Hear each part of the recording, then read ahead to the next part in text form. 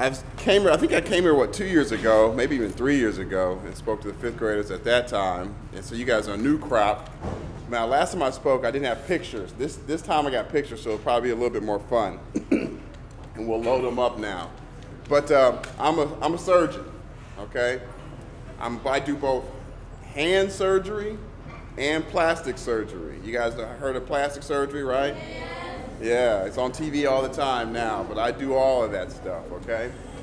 And before I did all that, I did general surgery, where I did a lot of trauma, like gunshots, stabbings, car accidents, all that stuff you see on TV when they rush them in the ER. That was me.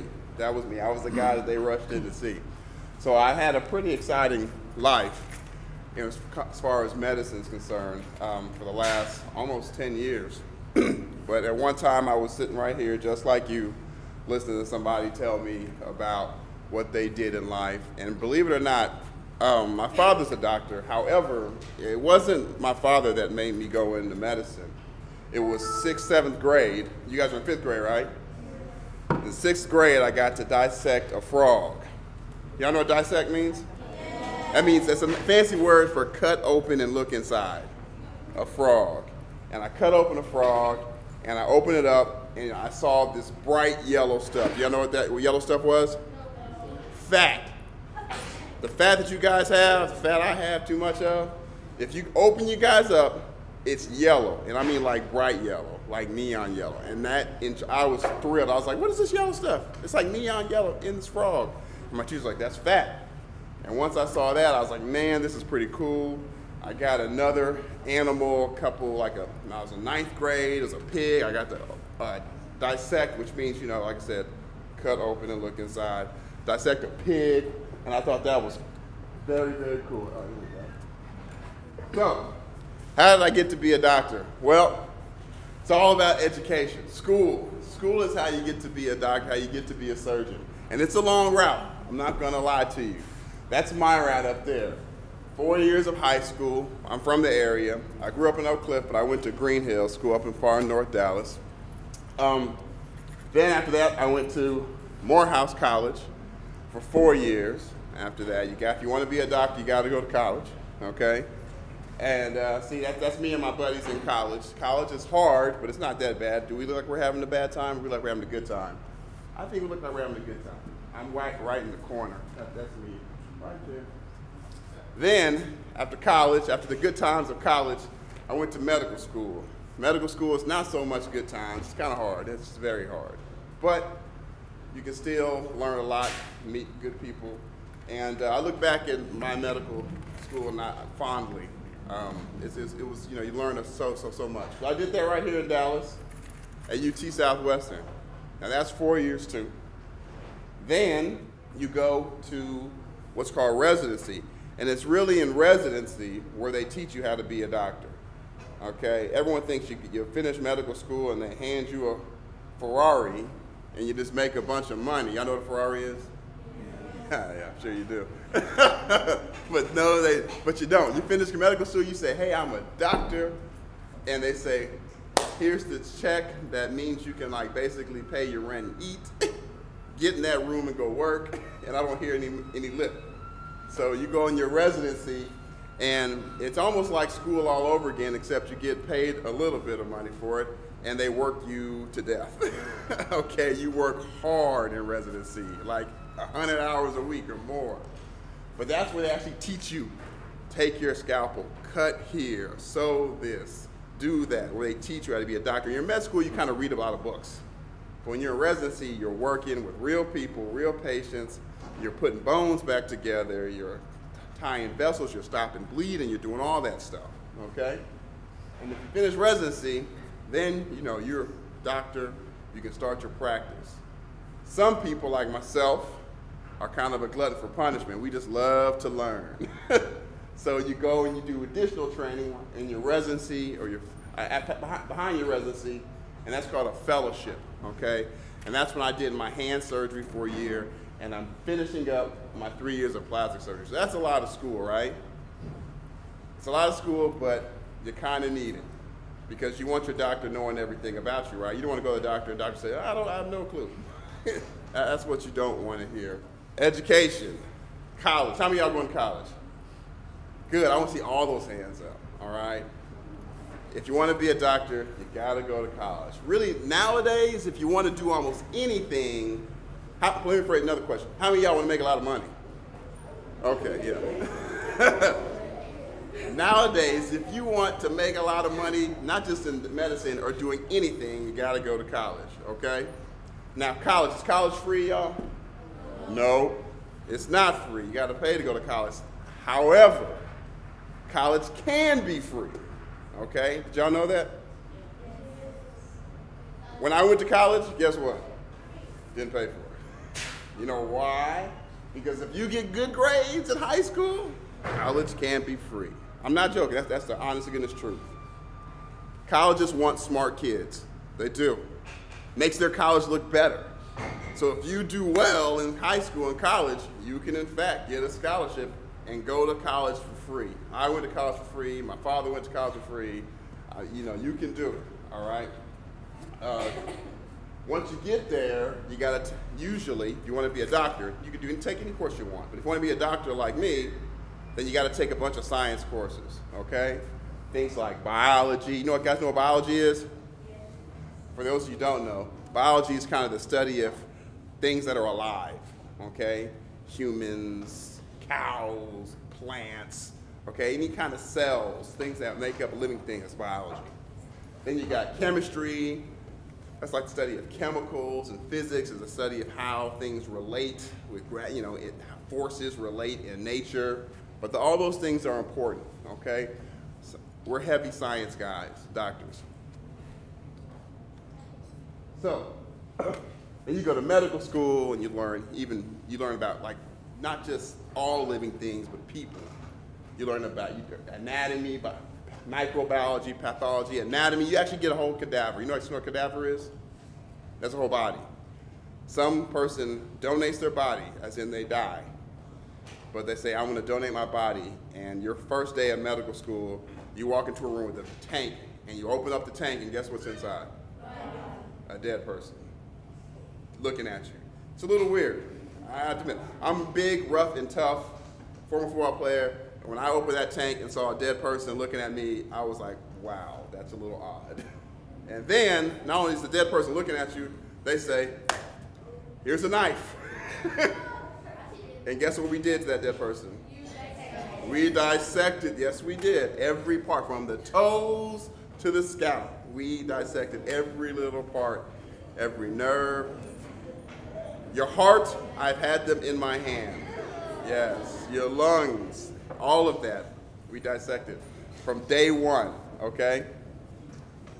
And then after med school, of course, we do the residency. We talked about that. That's where they teach you how to be a doctor. Whether you want to be an orthopedic surgeon, orthopedic surgeons are special doctors that do what? Work on bones, okay? They put nails and screws and bones, all your bones. If you break them, anyone ever broke a bone? None of y'all broke a bone? You guys are healthy kids. Okay, well, I have. I broke many a bone. And they put you back together. Whereas OB-GYNs, they're different doctors. You know what they do? They deliver babies. And then what? We have what? General surgeons, people like me, who fix people who are in car accidents and things like that, okay? So that's where you learn how to do different things, and your fellowship is, like I said, highly specialized stuff. So who can be a doctor? That's right. It's a great answer. Anybody. Anybody, anybody, anybody. So that means you can be a doctor, okay? And everyone gets up here and they say things, you can do it, you know, anybody can do anything. But I've been in 5th grade before, and some of y'all thinking, please, that's for them other folks. I know what I can be and what I can't be. My brother's this, my sister's that, father's this, mama's that, and that's probably what I'm gonna do. Maybe, but that doesn't have to be what you're gonna do. You can do anything you want, and I really believe that you can be a doctor. Yes, you can. So I don't want anyone to leave here not knowing that, yes, you too can be a doctor. I think it's one of the best things in the world to do, but you might want to do something else, but you can do it. Just know that you can. So, things things are probably running through your mind, or if you get older. It's like, can I be a doctor? Yes, you can. But What if I don't like all my science courses? Because you just put up a slide there that said all these science courses, chemistry and biology. Guess what? I like science, but I hated physics. I did. I hated some of my science courses. But sometimes they put courses that they make you take that will have nothing really to do with your end goal, but they make you take them because they're related and to see if you can do well in them. I'm serious. A lot of courses I took I didn't like because I knew they were important. Some things you're going to take that you don't like, they're important for you to take just so that the teachers can see she can handle this hard stuff or he can handle this hard stuff. I hated physics, still do. And biochem, oh my God, horrible. But everyone, what about good grades? I told you if you get good grades, you go to college, you don't see anything you want. But it's hard to get good grades, right? That's right, and everyone can't have good grades, it's hard. But if I don't have good grades, then I can't go, right?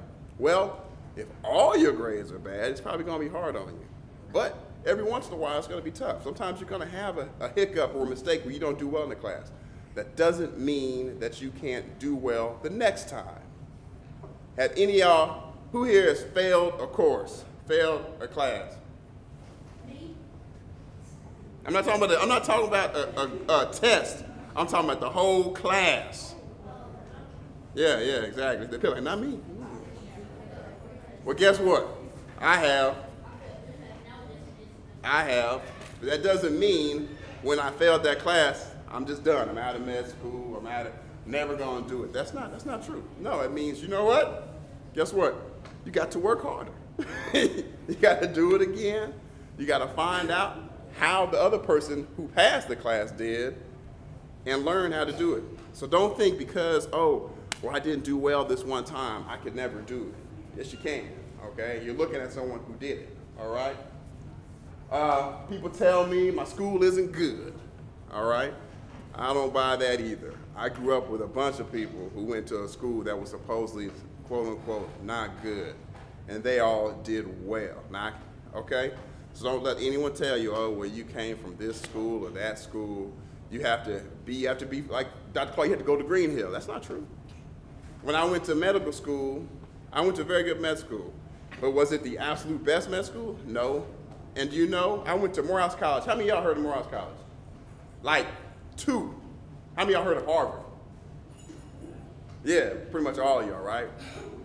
Now, I'm gonna ask this question, I don't believe this, but what's the better school, Morehouse or Harvard? Yeah, so they tell you, but yeah, okay. I think Morehouse, but you know, that's my opinion. But when I went to med school, guess who was sitting next to me in my class? Someone who graduated from what? That's right. And where was he next to somebody from? Morehouse, okay? So when you go to whatever school you're gonna go to, know that as long as you do well, you'll be sitting right next to the Harvard folks, all right? It's all about you and not about your school, okay? So you can do it. All right, I'm gonna tell you a story about a buddy of mine in a little second. Med school's for rich folks, right? No, my father's a doctor. My father didn't have no money. My father grew up where his house had an outhouse. Y'all know what an outhouse is? When you don't have plumbing, when you don't have water, you have the number 2. You can't do it inside because you ain't got no plumbing. So you go to the outhouse. That's what an outhouse is. It's a building for number 2. And he went to med school. He had no money. So I'm telling you, you can do it. Don't anybody tell you, well, you don't have any money or you did this, that. You can do it. Trust me. You're looking at the product of all this. This is my man, Dre. Good buddy of mine. Y'all like Dre? He's from Chicago. He's got his Bears jersey on. He's got his sunglasses because it's cool. He's got his wild hair because he says the ladies like that. But this is my man, Dre. Dre went to Morehouse with me, okay? Dre got me through general biology, okay? Because I was hurting. I got a couple C's, and I was like, Dre, I'm supposed to be a doctor. I'm getting C's. I got 2 C's on the test. And Dre was like a genius. So, hey, when you're struggling, go hang out with the smart guys. That's just a general rule, okay? So I hung out with Dre, and Dre basically got me up to speed and taught me general biology. Now, Dre grew up in Chicago, rough Chicago, okay? Dre, I was complaining about my room once in college because I was mad my AC didn't work well. Dre said its room is great because it was the first time he had ever had his own bed. Not bedroom, his own bed. Dre's mama's on crack. Y'all know crack? Yeah. Dre's mama's still on crack. I talked to Dre this morning, actually, okay? Dre's mama's on crack. He had no money, but Dre was smart, very smart. He got him a scholarship, went to Morehouse. That's where we became friends. And guess what Dre did? Went to medical school because he was smart and he was determined. And not only that, he went to Yale. Y'all heard of Yale? Yes. Yeah, y'all heard of Harvard? He went to Yale. Yeah, Dre's a bad boy, you know? So, I mean, granted, I'm not gonna sit there, I don't like to lie to anybody, I like to lie to kids. A lot of the things I did, I was very fortunate to have my father and go to good schools and stuff. But that doesn't mean that that's the only type of people who can do it. Dre is a good friend of mine who had a hard life, but did it because he wanted to do it, because he knew he could, because he didn't let anyone tell him what he couldn't do, okay? So I don't want anyone to don't let anybody tell you what you can and can't do, because I'm here to tell you, you can, as long as you want to, okay? That's all it takes, is you wanting to do it. The only person the number one person who holds people back is guess who? Themselves. And that's true in life. That's true to teachers. Oh, I can't get the master's. I got kids and I need to work. Yes, you can. Okay. Oh, I can't start a new business. I'm 60 years old. Yes, you can. Okay. The only person who's holding you back from doing anything you want to do is you. Okay. It's not anybody else.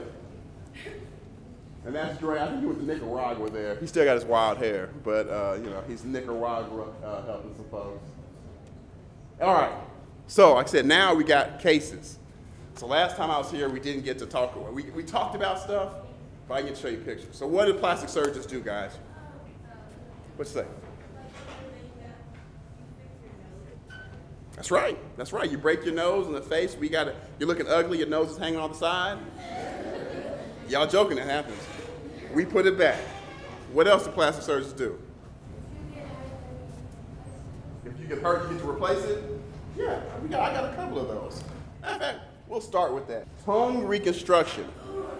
Now, y'all big boys and big girls? So we're going to talk about some big boy, big girl stuff. All right? Okay. Who knows what cancer is? All right, good. Cancer is bad. Cancer is when something in your body goes haywire and starts growing for no reason. It just won't stop, it just keeps growing and growing and growing, okay? You can get it all kind of places. But if you smoke, you tend to get it in your lungs and your mouth. Smoking is bad. I want you guys to ever start smoking. You see someone smoking, step away. Because if they're smoking and you inhale it, I'm telling you, cancer's bad. So this unfortunate person smoked a lot, and they got cancer of their tongue. So do you know what we do with cancer? We cut it out. I know. So that could be a problem with the tongue, right? What'd you say? How he talk. I like that. Perfect. It's a problem. If you cut out someone's tongue, how are they going to talk? Well, that's where the plastic surgeons come in. Because what did she say? That's right. When they have a problem with something, we redo it. Okay? So, here you go. Whoa! Whoa, whoa, whoa, whoa, whoa, oh my goodness, oh my goodness. So, do you see that? Whoa! That is half of his tongue. That's half of his tongue. But have no fear. The plastic surgeon is here. I'm going to build him a new tongue. That's right. I said I'm going to build him a new tongue. What's that? What's that? That's an arm? To me, it looks like a new tongue. It is an arm. It is an arm. But to the plastic surgeon, I see opportunity. I see a new tongue. What do you mean you see a new tongue? Hold on now. Hold on. I'm going to show you. So we took this tissue right here, right there on this guy, and we took it off of him, his arm, and put it inside his tongue, and made him a new tongue. You want to see? So we lifted it up, and then we sewed it into the other side of his tongue. Do y'all see that on the left? So all that tissue is now on the other side. This is where the hole was. This is the new tongue, and that's him 3 months later. He's got a new tongue. He can speak. He can chew. I just need him to stop smoking. Okay? That's what the kind of stuff we do. All right. Okay, I got a question. What you say?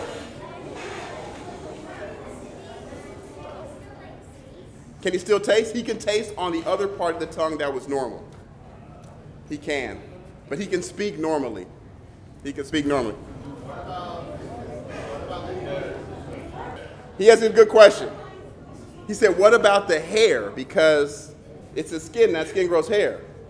Well, this particular area doesn't grow that much hair, but his hair will in fact grow in his mouth. Yes. Sometimes we do electrolysis to burn it off, but yeah. Uh-huh. Uh-huh. That's a good question. So we took it from here, put it in there. What are we going to do with this? Skin grafts. So skin grafting is when you take skin from someone's like thigh or anywhere on their body, but you don't take all of it. You cut like a half of it, okay? And you put that other half right on top of the wound, and it'll heal it'll heal them fine. Matter of fact, you're about to see a skin graft. Does anyone not want to see the skin graft? Huh?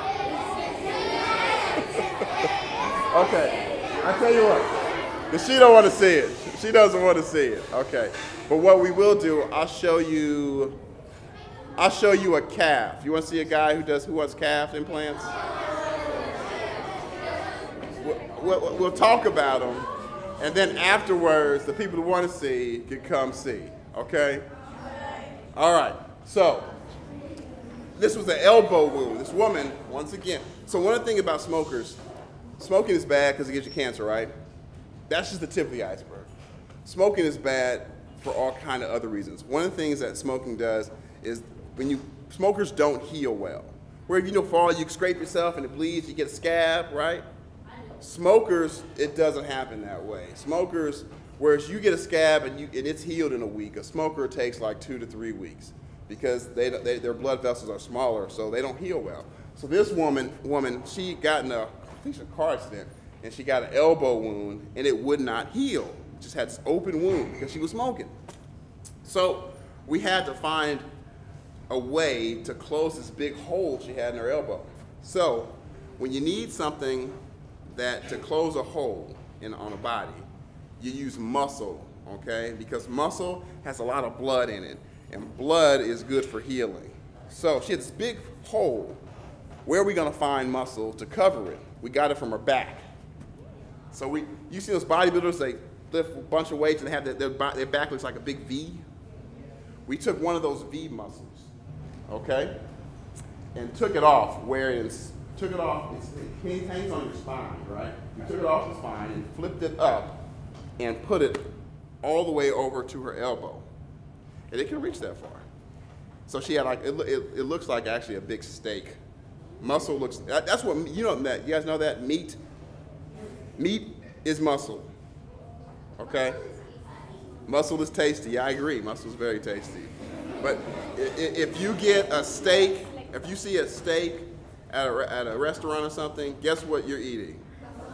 Back muscle. You're eating back muscle from a cow. Huh? Yes, that's right, okay? So it's thick and red, right? It's thick and red. So you can put that thick red stuff right over that beefy stuff. It's red because what? It's got a lot of blood in it, okay? And blood is great for healing. So we took her muscle from her back, flipped it all the way over her elbow, and then put a skin graft on top of that, and it healed just fine, okay? Another guy we did, no, those are just wounds. That's just a little what we do. We also do pretty stuff, like people who want to be more attractive, okay? People say, I don't like my nose. I don't like my eyes. They're drooping. I'm aging, and you know, I got these bags in my eyes. Can you fix it? We can. We can actually make them tighter, make their face tighter. We can do those things. One of the guys I had, he wanted to look more athletic. So you guys know what calves are? Your calf muscles? Okay. He wanted his nice, big, wide calf, so it looked like he had been working out and such. But he kind of had skinny legs. What do you say, why didn't he work out? Some people don't like that time. So, what we did, how can you make this guy's calf bigger? He can work out all day long, but he doesn't want to do that. Any ideas? He's got an idea. What's up? Close, but that's a lot of surgery. What we did is we put an implant. Imagine a big piece of plastic, hard plastic, but it's rubber, or not rubber. Like imagine like rubber and plastic together, okay? Soft, but firm, okay? I'm trying to think of something like almost like a thick Nerf ball kind of stuff, okay? It's called silicone. We shape it into his calf and then put it under his normal calf, and boom, all of a sudden, he's got Arnold Schwarzenegger's calves. We do that as well. My job is pretty cool. I get to do a lot of things. Fractures, if you break your face or your hands, I get to do that. I get to put plates. Yeah, if you can break your face. Absolutely, you can break your face. You break your face. I've seen guys, the face looks kind of caved in. You have to go back and like pop it out. And then, yeah, and then you put a bar on there so it won't fall back in. It's a little bit like body carpentry, okay? I'm like a body carpenter sometimes. This girl, she's got her mouth like this. Yes, this is real stuff. Last time I was here, everyone asked me about where I'd operated on, and I pretty much operated on everything you can think of. Everything you can think of. What kind of questions do y'all have? Over here. How are you? No, me personally, no. I've seen celebrities and other doctors work on them, but I've never actually put hands on celebrities. But I couldn't tell you even if I had. It's against the law. We can't talk about our patients. Like we can show pictures, but we can't actually put names up or talk about who we do or anything like that. In general, like what would be your reaction when you do surgery? My reaction to what? Like when you're doing surgery, like are you nervous if you're doing like stuff? Most of the time I think, wow, this is fun. But if it's sometimes you do really serious cases, you know, and then you are kind of nervous a little bit. Sometimes with surgery, you know there's no redos. There's no do-overs. You know, you have like, sometimes some surgeries, you know, you got one chance to fix this person's problem, and you don't want to mess it up. So yeah, absolutely, do I get every. And sometimes, before I did plastic surgery, remember, before I did plastic surgery, I did general surgery. And in general surgery, you're not dealing with just a wound or a fracture. You're dealing with someone who might die. That's nervous. I like to play golf. Golf is a game where a lot of people get frustrated because they miss a shot. I don't get that frustrated at all playing golf, because when someone's about to die and you're the only thing that's going to save them, that's when you get nervous and scared. Not when you hit a bad shot. But yeah, you do. When you're dealing with someone who might die, and that happens, you do get nervous. Have you ever dealt with somebody that had a neck injury that might have? Neck injury, like a big whole wound, or like they're paralyzed? Well, to answer your question, yes. Yeah, I've dealt with all that. I've dealt with We frequently deal with paralyzed patients because paralyzed patients get bed sores. You guys know what bed sores are? Bed sores are when you can't move. If you just lay on one part of your body, you'll develop a sore, a big hole, okay? And those need to be covered or they'll get infected. So they need plastic surgeons to do it. So we frequently deal with people with neck injuries. Now, a big neck wound, dealt with that too. A lot of those people a lot of the smokers or people who do dip snuff and stuff, they get cancer and the cancer needs to be removed. So you have to remove a good portion of their face or their neck and they call us to fix them afterwards.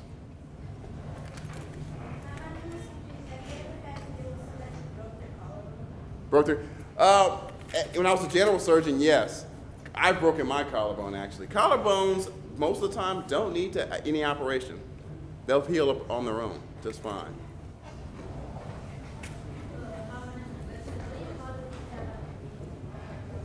That's usually thyroid. You have a gland called your thyroid. It sits right here, looks like a bow tie. And it kind of it's like the volume control for your body. When it's turned up high, you're sweating, you're fidgety, you're anxious, you can't keep weight, you lose weight. When it's turned down low, you gain weight, you're lethargic, you want to sleep all the time. And sometimes they grow really big. Mm-hmm.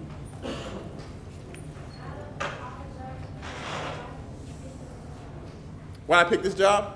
Because when I was dissecting those frogs, I thought that operating and dissecting animals was fun. I thought humans would be a lot better. That's the honest to goodness truth. I would like to say it's some great, wonderful, grandiose reason. But the truth of the matter is I thought operating was going to be cool, and I thought the fact that I got to help people was like an added bonus. But I enjoy doing surgery, like seeing the fat, seeing the muscle. I enjoy that. I think it's pretty fun. And like I said, the fact that after you're done, guess what? People feel better and look better. People who have these big wounds, you get to cover it. I mean, people who get broken bones in their face or their jaw, you get to fix it. They can eat, they can speak. That guy with half a tongue can now speak and eat. That's fun. It's fun to help people like that. Has anyone ever died? Yes. That's a bad part of being a doctor. No profession is perfect. And everything has its bad parts. And one of the bad parts about being a doctor is you do, in fact, see people who die. And that's not fun. And then to have to talk to the family is tough. But it's part of our job. It's an unfortunate part of our job. But yeah, I have. Many times. Yes. Have I had to do what?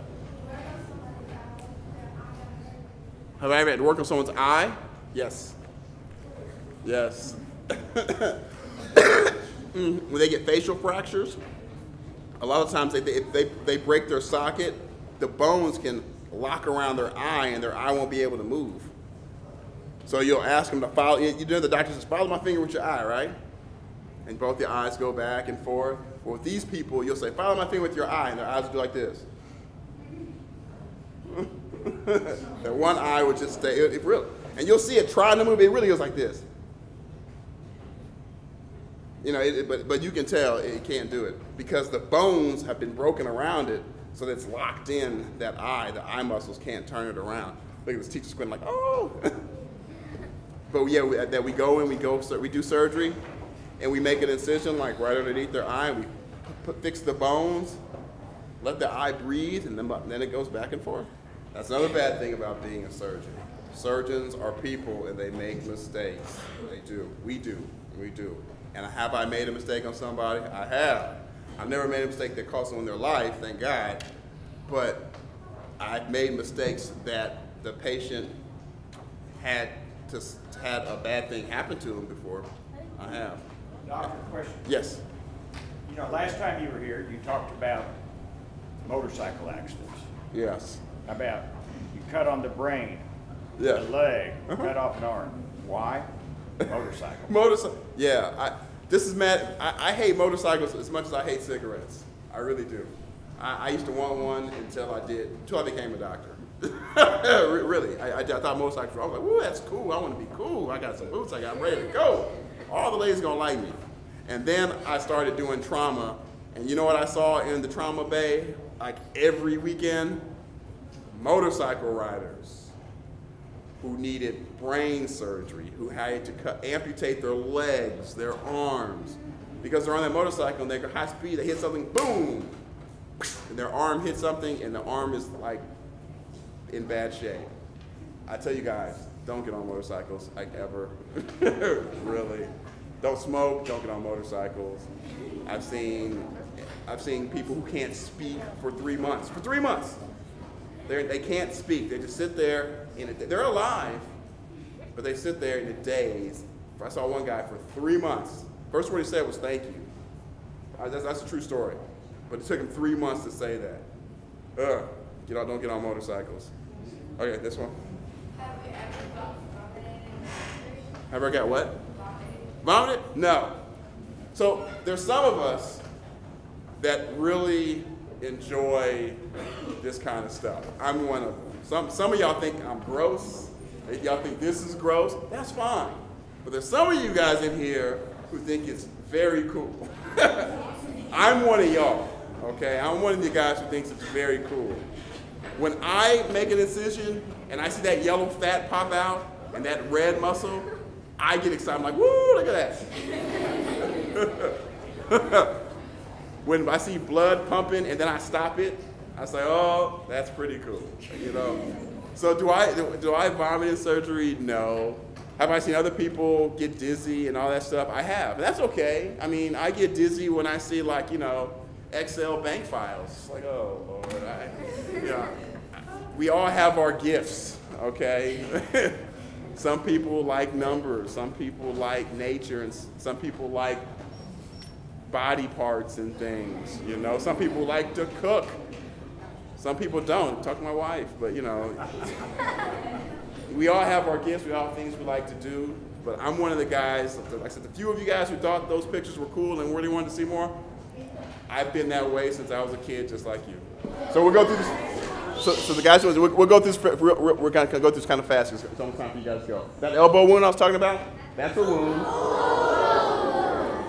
We took the muscle from her back, put it to her elbow. That's a skin graft. That's a skin graft.